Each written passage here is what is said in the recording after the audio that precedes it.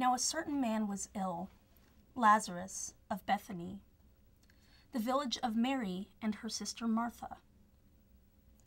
Mary was the one who anointed the Lord with the perfume and wiped his feet with her hair. Her brother Lazarus was ill. So the sisters sent a message to Jesus, "Lord, he whom you love is ill." But when Jesus heard it, he said, "This illness does not lead to death. Rather, it is for God's glory, so that the Son of God may be glorified through it." Accordingly, though Jesus loved Martha and her sister and Lazarus, after having heard that Lazarus was ill, he stayed 2 days longer in the place where he was. Then after this, he said to the disciples, "Let us go to Judea again." The disciples said to him, "Rabbi, the Jews were just now trying to stone you, and you are going to go there again?" Jesus answered, "Are there not 12 hours of daylight? Those who walk around during the day do not stumble, because they see the light of this world. But those who walk at night stumble, because the light is not in them." After saying this, he told them, "Our friend Lazarus has fallen asleep, but I am going there to awaken him." The disciples said to him, "Lord, if he has fallen asleep, he will be all right." Jesus, however, had been speaking about his death, but they thought that he was referring merely to sleep. Then Jesus told them plainly, "Lazarus is dead. For your sake, I am glad I was not there, so that you may believe. But let us go to him." Thomas, who was called the twin, said to his fellow disciples, "Let us also go, that we may die with him." When Jesus arrived, he found that Lazarus had already been in the tomb 4 days. Now Bethany was near Jerusalem, some 2 miles away, and many of the Jews had come to Martha and to Mary to console them about their brother. When Martha heard that Jesus was coming, she went and met him, while Mary stayed at home. Martha said to Jesus, "Lord, if you had been here, my brother would not have died. But even now, I know that God will give you whatever you ask of him." Jesus said to her, "Your brother will rise again." Martha said to him, "I know that he will rise again in the resurrection on the last day." Jesus said to her, "I am the resurrection and the life. Those who believe in me, even though they die, will live, and everyone who lives and believes in me will never die. Do you believe this?" She said to him, "Yes, Lord. I believe that you are the Messiah, the Son of God, the one coming into the world." When she had said this, she went back and called her sister Mary, and told her privately, "The teacher is here, and is calling for you." And when she heard it, she got up quickly and went to him. Now Jesus had not yet come to the village, but was still at the place where Martha had met him. The Jews who were with her in the house consoling her saw Mary get up and quickly go out. They followed her because they thought she was going to the tomb to weep there. When Mary came where Jesus was and saw him, she knelt at his feet and said to him, "Lord, if you had been here, my brother would not have died." When Jesus saw her weeping, and the Jews who came with her also weeping. He was greatly disturbed in spirit and deeply moved. He said, "Where have you laid him?" They said to him, "Lord, come and see." Jesus began to weep. So the Jews said, "See how he loved him?" But some of them said, "Could not he who opened the eyes of the blind man have kept this man from dying?" Then Jesus, again greatly disturbed, came to the tomb. It was a cave, and a stone was lying against it. Jesus said, "Take away the stone."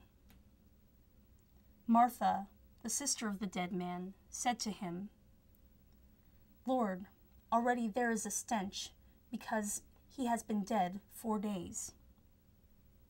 Jesus said to her, "Did I not tell you that if you believed, you would see the glory of God?" So they took away the stone. And Jesus looked upward and said, "Father, I thank you for having heard me. I knew that you would always hear me.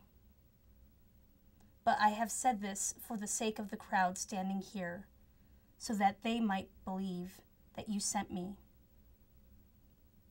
When he had said this, he cried with a loud voice, "Lazarus, come out."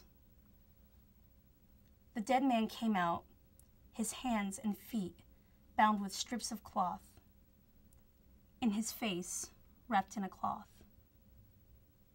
Jesus said to them, "Unbind him and let him go."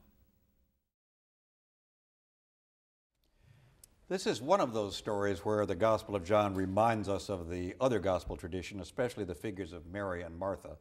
Lazarus is new. We don't have him in the synoptics, but he plays a major role in this story, in what happens to Jesus afterwards, and maybe implicitly in the gospel. Help me think a little bit about Mary, Martha, Lazarus. Why are they the characters in this story? Yeah, we encounter Martha and Mary in the Gospel of Luke, and I think everybody knows that story where Jesus comes to their home, and one of the gals is out busy getting lunch together, and the other was sitting there by the feet of Jesus, and she has chosen the better part, and that is Mary, who has chosen the better part. That is to be there at the feet of Jesus. Now, we could go into whether that's a good judgment or not, but that's the way the story goes. Try preaching that to a bunch of Protestant women. That's right. Or Catholic women. Or Catholic women, exactly. So there's a kind of polarity between Martha and Mary embedded in the tradition. And I wonder if John plays on that a little bit.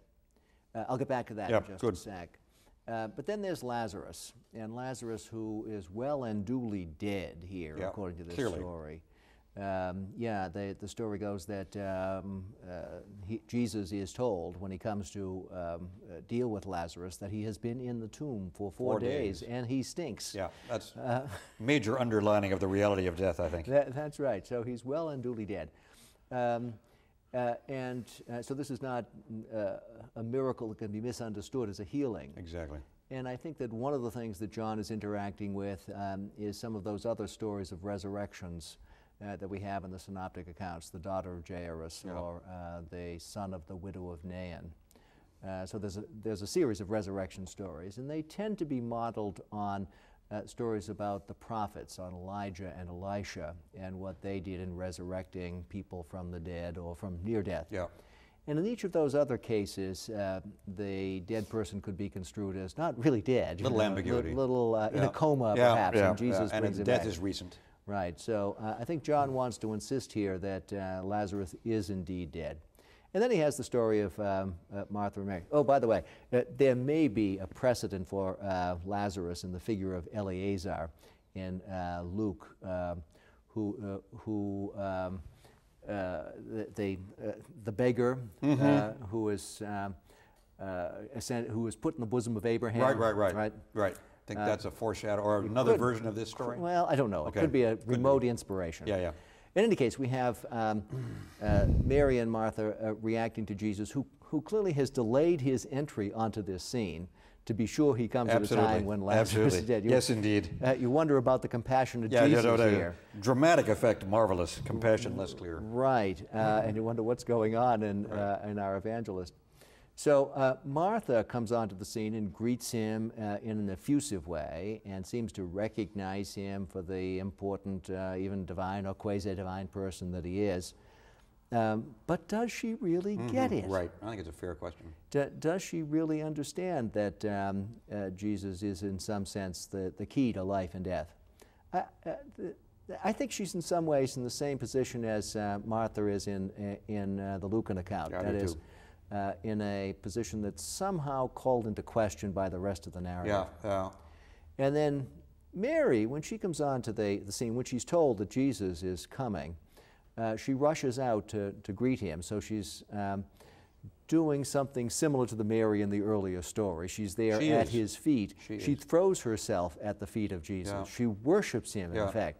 She shows by her bodily action what she believes about him. So it's not simply a matter of verbal confession. It's a matter of concrete action. And I think that contrast is probably meant to be taken into account. But Jesus says more or less the same thing to both. He does. And here's where there's an interesting theological play going on. The insistence in this that I am, right, in the here and now, right here, the resurrection and the life. And I'll raise them up on the last day. But resurrection is something you experience in the encounter with Jesus. Absolutely. I think John is really strong on that point.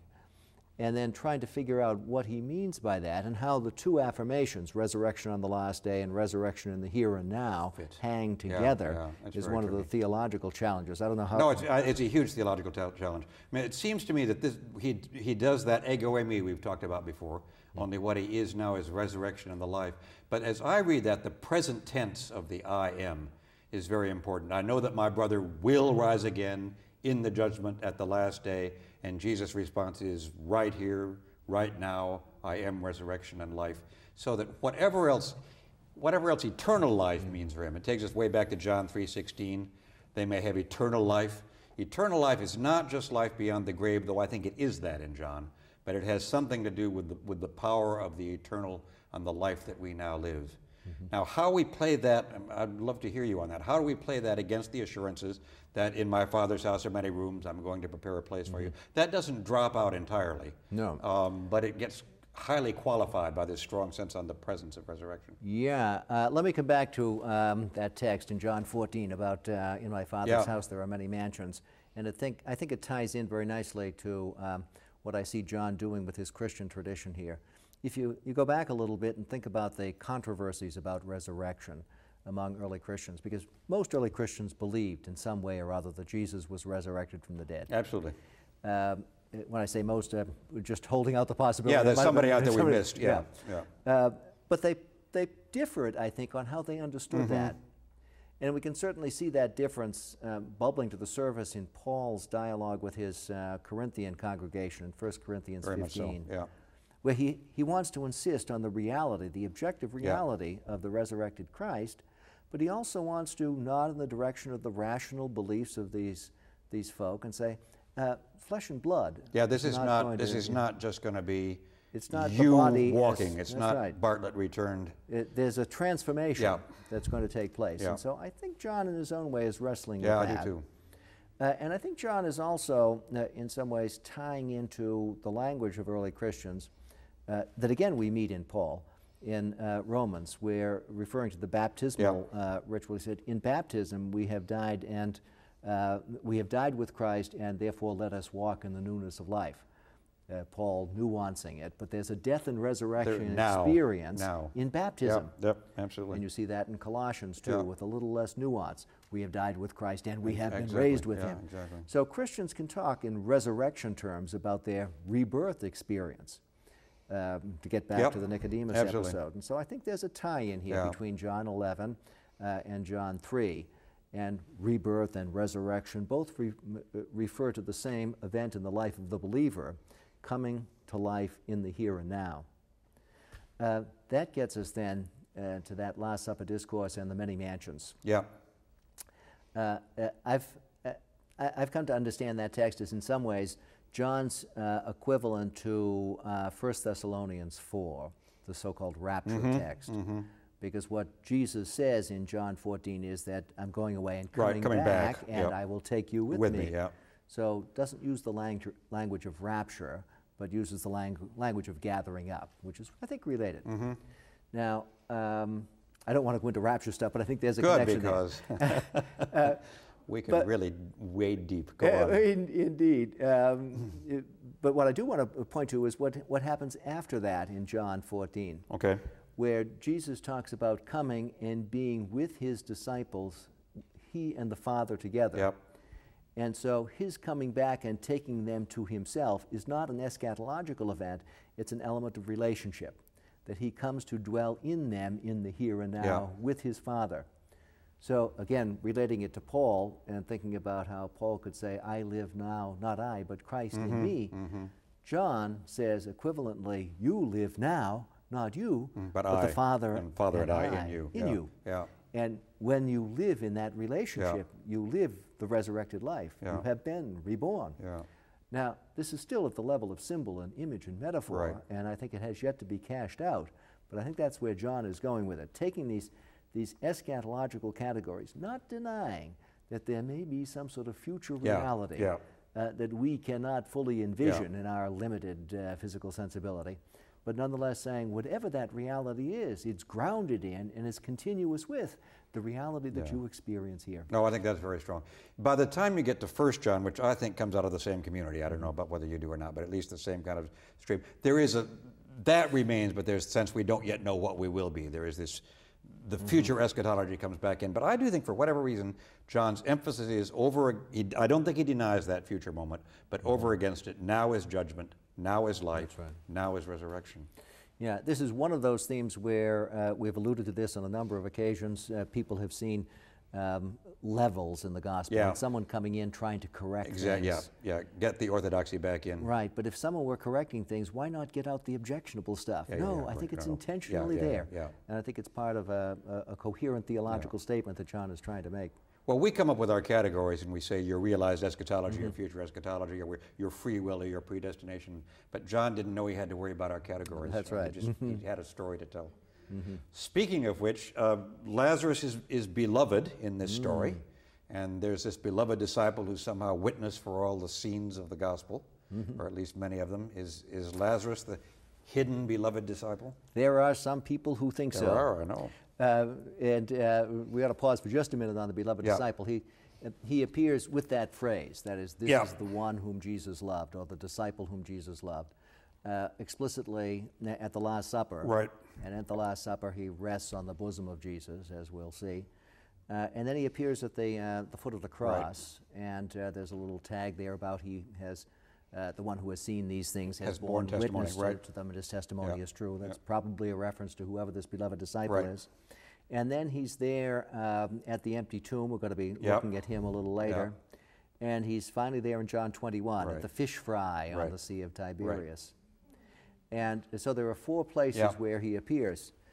I'll be darned if I can figure out from any of those four places who he is. Yeah, me neither. So I just thought maybe you'd had it and we could move on. But some people say, well, look, there's that love, reverence. Lazarus here, so he loves him. I think this is another very clever move on the part of our evangelist. There may well have been someone out there who was a disciple of Jesus and sort of stands at the source of the tradition that that John loves, represents. But I think the evangelist, when he came to write the gospel in this current form, adds this character. He's not in the synoptic gospels, adds him in a way that you can't figure out who he is. Because you know what's happened over the course of the history of reading this text, people have gone back to it time and time again, trying to figure out. Absolutely. And just about any named disciple of Jesus in the biblical tradition gets a shot. But maybe if you keep going back long enough to the fourth gospel, you'll finally find out who the real witness is. And who is the real witness? We all know. The one and only witness. Jesus himself. Yes. So I think it's a device to hook you in and get you encountering Jesus. One course I taught on John one time at YDS, I told him, on the whole, the right answer to any question I ask you about John's Gospel is Jesus. Yeah. Who's the witness? Jesus. Who's the bread of life? Jesus. And worked extremely well.